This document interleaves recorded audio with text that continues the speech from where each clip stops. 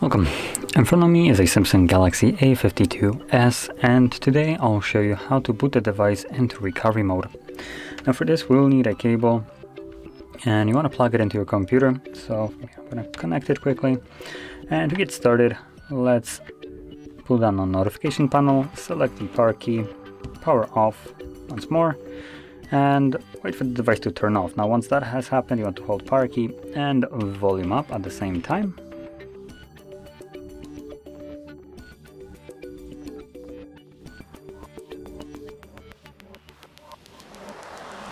And this will take you to the recovery mode.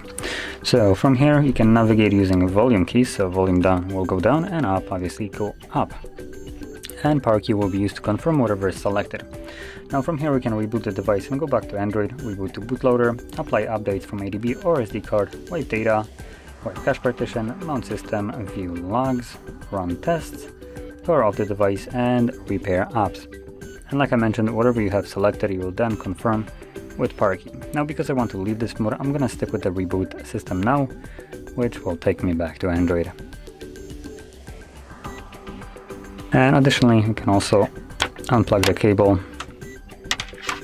It was just needed to boot us into the recovery mode.